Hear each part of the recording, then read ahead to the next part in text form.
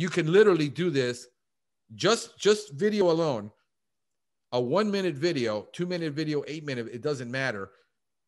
You could do it in less than an hour. Uploaded, SEO, done. And then distribution across your social media channels. So that takes about 2.5 hours. One video is 2.5 hours of work for uploading, SEOing, editing, and then distribution across 7 social media platforms. Good night, man. That's just time I don't have. Okay, so then you need to figure out what you do have. So what Facebook, I have been Facebook and YouTube is what, because Facebook is working for you. So let me ask you this: would it be better, instead of having releasing a video weekly during bug season, doing it monthly year round? You're not going to rank. Either way, you need to put out the content so you can. In other words, right now you literally have to become an authority, but you got to put out enough content that also people want to share with their friends. If you put out a roach control video and everybody in an apartment building in Knoxville shares it with their friends, that's what you want. This guy, look at this guy. They're not going to do it. It's too complicated. Mm-hmm. When you show that you got to do baiting and avert and IGR and inspection and monitors and move all this, people are like, let me just call him. So, and reality is you're going to get 10% of the people call you that watch your video locally. 90% are going to attempt it themselves, still fail, and have to call you. I'll have to figure something out, because I'm not where we are opposites. You're a talker. I am not. But you do great stuff. Your stuff is good. Because it's scripted. Everything is scripted. That's why you're taking so long. Yes. But you know this info. Get out of your shell. Get out of your shell. Yeah, you know what? I used to script a lot when I first started, but we're talking even when I started preaching. I would script everything out and bullet pointed and all this. Then I started learning how to just make little notes to myself so I didn't come across as I was scripted. Yeah. So the whole idea is for you to get out of your shell. It's really all up here. It's not, you know the stuff. I mean, you passed the ACE exam.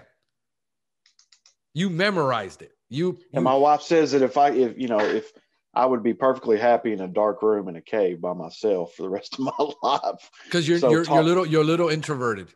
Talking to people is rough. Right. So that's why they're scripted. You know? Right.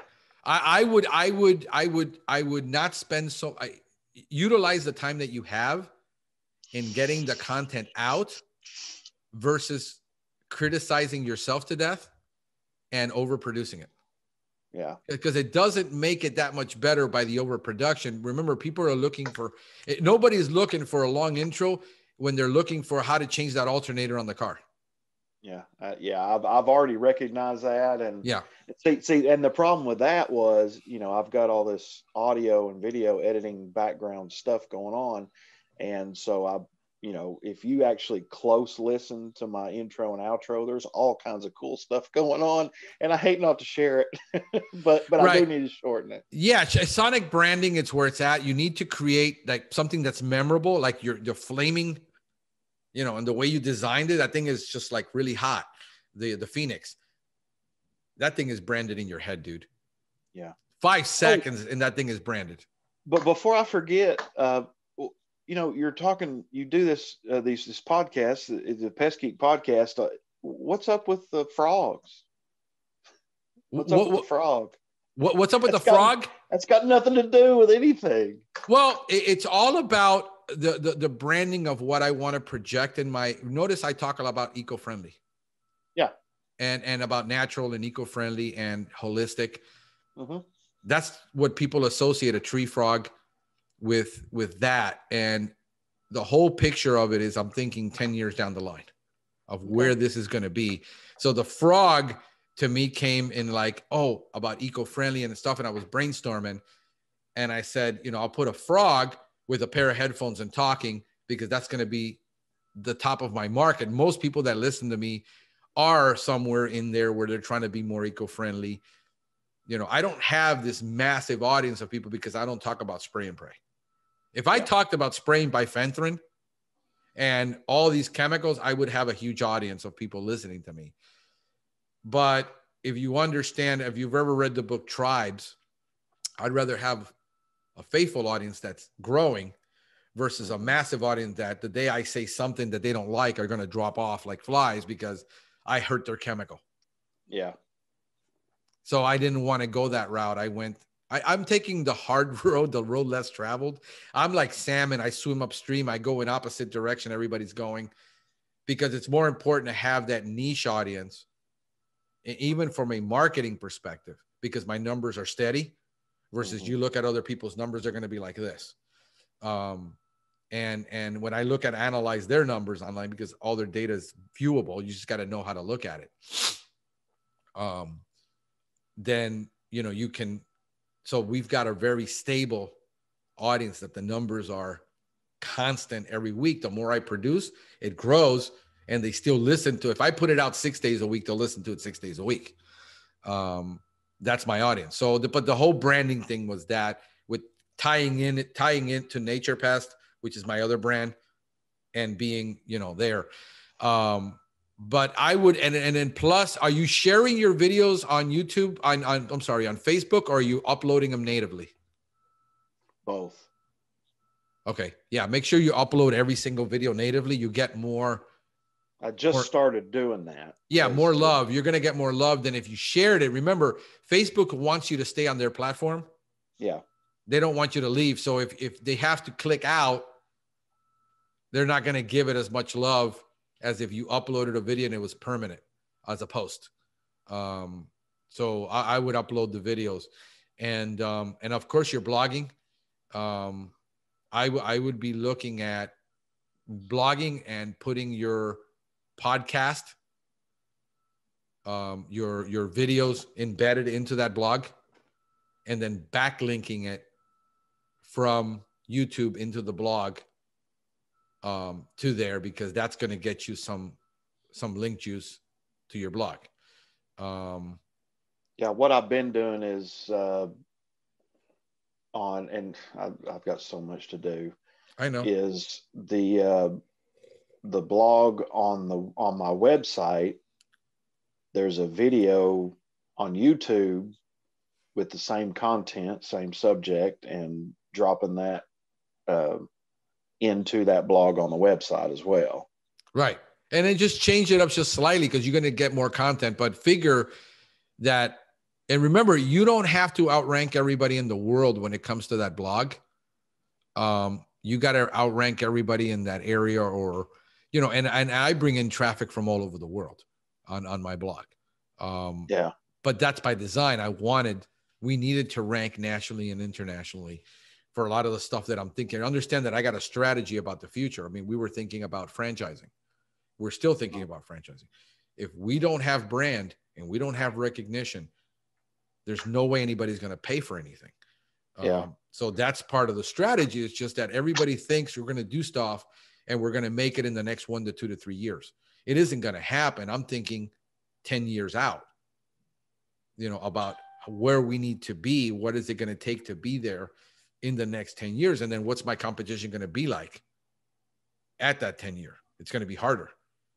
So like I said, it's a competitive sport. I have to constantly think about how am I going to outrank my competition constantly. So that's where I would put in. I would set yourself aside. If you can set yourself aside for 1 hour a day and then start working it up to 2 hours a day. See, if you were getting the results from the videos and you were getting the result from the blog, you wouldn't be out in the field because you'd be hiring more people. So it's kind of like that. How do I do a little bit of this, but I program myself for 2 hours a day, cut back on all that, on that production quality, watch how much time you save, and then just talk about, like I just see stuff. Like I'm in that mode now where I'm in content mode. Everything I see is content. Yeah. I was out in a yard and I'm doing a consultation on a lawn and I'm walking around with my camera talking about all the problems I see in the landscape. You don't need to script for that. You don't need to script for, here is how you identify a roach nesting site. And you're shooting that video in the back of that cabin and you see how the little antenna's coming out? Mm-hmm. That's what you're looking for when you're doing an inspection. You're looking for those little antennas. See, when you looked at my YouTube, what you don't see is the unreleased stuff I've got, probably another 50 videos that I've tagged raw of just stuff that's sitting there waiting for me to do a video on it. Like the roach in the back of the cabinet, deal. Don't take yourself too seriously, bro. Nobody cares. Nobody cares. Nobody's going to, you're going to get more criticism from the people in the industry than you will from the actual customer. Mm-hmm. And I don't care what people in the industry think. I'm not in there to impress them. Yeah, I was waiting to get hammered on that exterminator versus pest control video. I was waiting to get hammered. But here's the thing you have to do. You have to put all of your videos in that setting to where you have to moderate and approve the release of that comment. Yeah, yeah. Don't allow anybody to comment on your videos. I've had people putting porn sites, links. Yeah. So the deal is, if you can criticize me and we can have a conversation, but if you're going to be vulgar and you're going to be all that, I'm just going to delete your comment. That's my prerogative. I don't have to let you do that on my channel. So we moderate everything, and I usually go in once a week and I'll release the comments. I don't have time to do it every day. I should do it every day. But I don't. But yeah, man, you've got the knowledge. Take that accreditation you have and use it. How many ACEs are in your market? I used to be the only one within 100 miles, and then some jerk up in Knoxville got it. That's good. Compete against him. But he doesn't have a YouTube channel. So now there's, I think there's 5 or 6 now. Right, but they're not on YouTube. No. There you go. And it doesn't matter what everybody does. It's what am I doing? So you want people to see you in a light that says, this guy is intelligent. This guy knows his stuff. This guy I trust, versus do I want to get attention? And is the attention really that important? I'd say you play your strengths. I don't care about that. I don't want the attention. Well, you're going to get it either way if you're good. Yeah, I know. And so that's, you can't like, oh, well, I'm not like, so I just stick to what I know. Like I couldn't do a lot of funny stuff because I can't be funny. I just can't be funny on camera for some reason, because my mind is thinking of what I have to say and what I have to communicate. And my brain, look at the size of this head, bro. This thing ain't that big. I can't do both. And like, I can be spontaneously funny when something funny happens, but I don't know how to be that comical guy. So I don't play that card. Yeah. I can do stuff when I'm in that funny mode if I wanted to and do funny stuff, but I just focus on, like right now, I just took a slide deck. We're making a slide deck, and I've done these before. I did one on houseflies, and I produced 50 housefly facts. Here's the easy content for you. You want scripted. I created 50 slides, okay? I release one of them daily on Facebook. Fact number 1 about houseflies. And this is all entomological stuff. And then I release it, right? So now I release it on Facebook. Then I turn it and I make it into a PowerPoint, and I put it on SlideShare. And I share it. And then I'm going to take each one of those slides now every day and turn it into a 1-minute video, 30-second video, 5-second video. I took 67 Rattus rodent facts about Rattus. You don't think there's 67 facts about Rattus. There's your content. Yeah. Hey, this is Aaron with the tip of the day. But I thought the short videos didn't get love. Everything's gonna get love. You're judging because you don't know what people in the world are into. You see, so you need the national attention because that's going to make your channel rank. You only care about the 1% that's going to call you locally. Yeah. But you got to give it away free to the 99% so you can get the one. Mm-hmm. So what you do is you want scripted, talk about a 1-minute video about one rodent fact a day and start releasing a video every day. So here's what I'm thinking.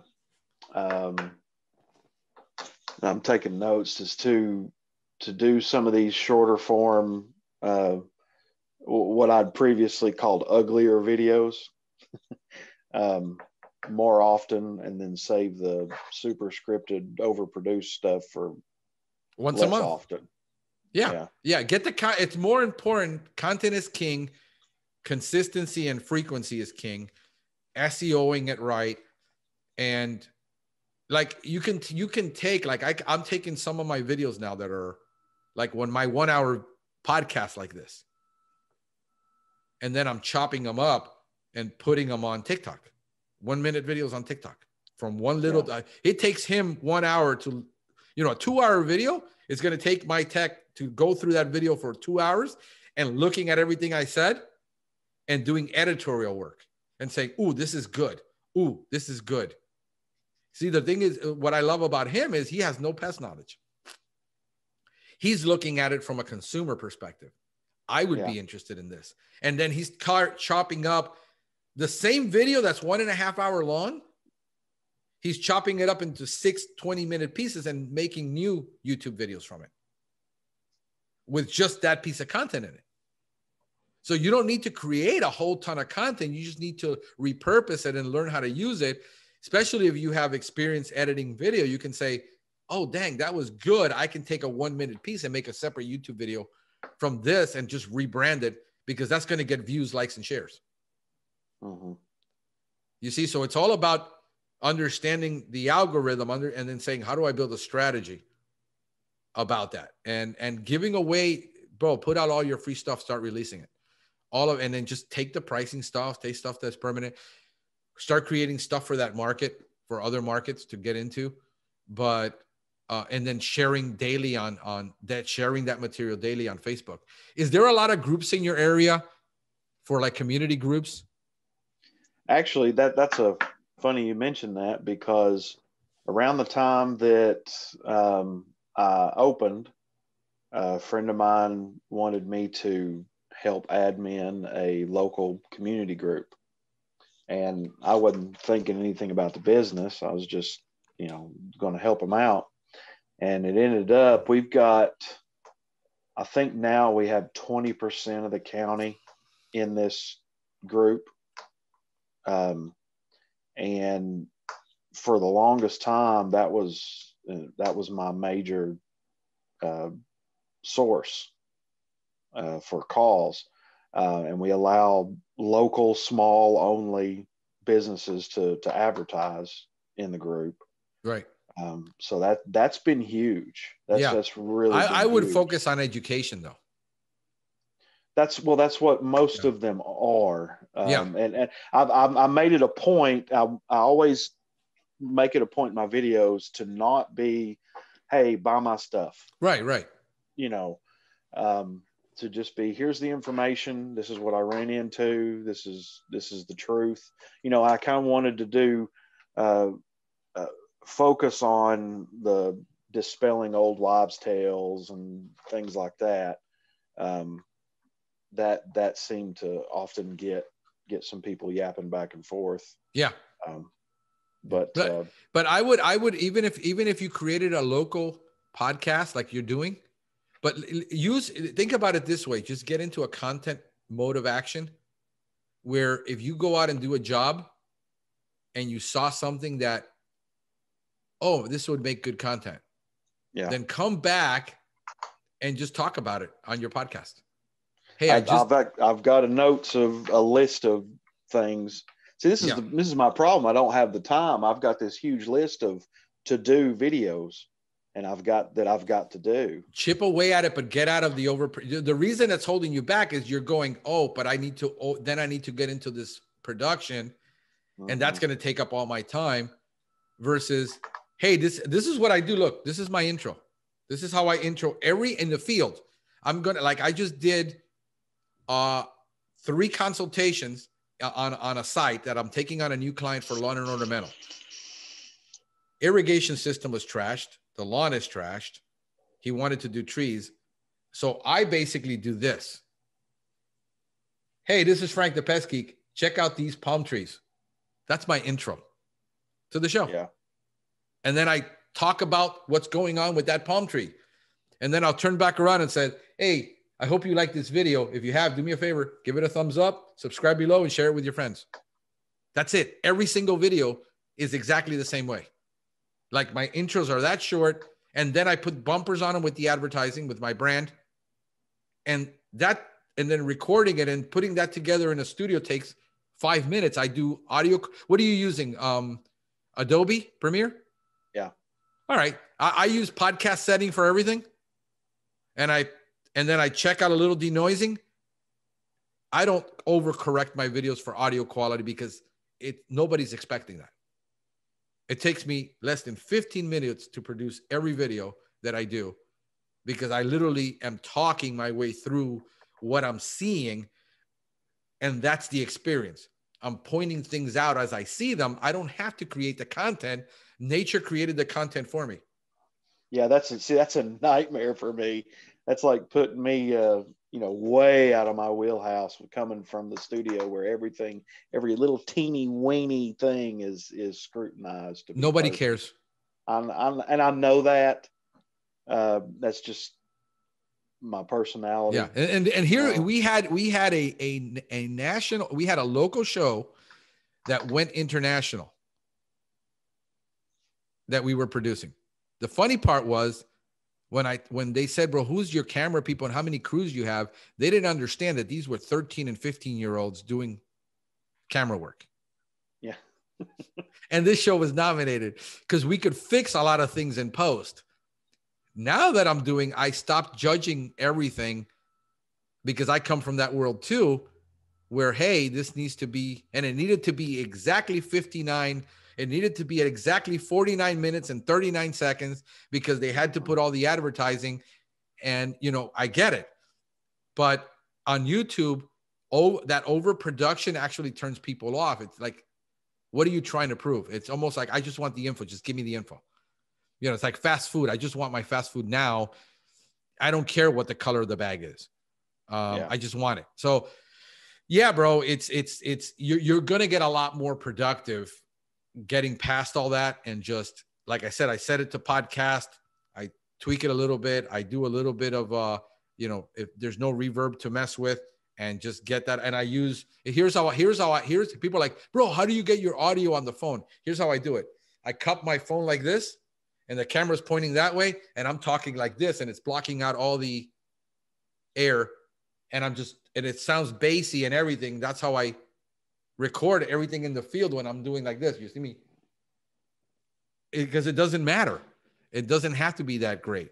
I got a $69 microphone that I attached to this thing, and the video mic me, and has the for wind, and I'm shooting all this stuff. And wind is like, oh, but in the beach I can't shoot because. And how many cigars have you seen me smoke on the beach on a windy day?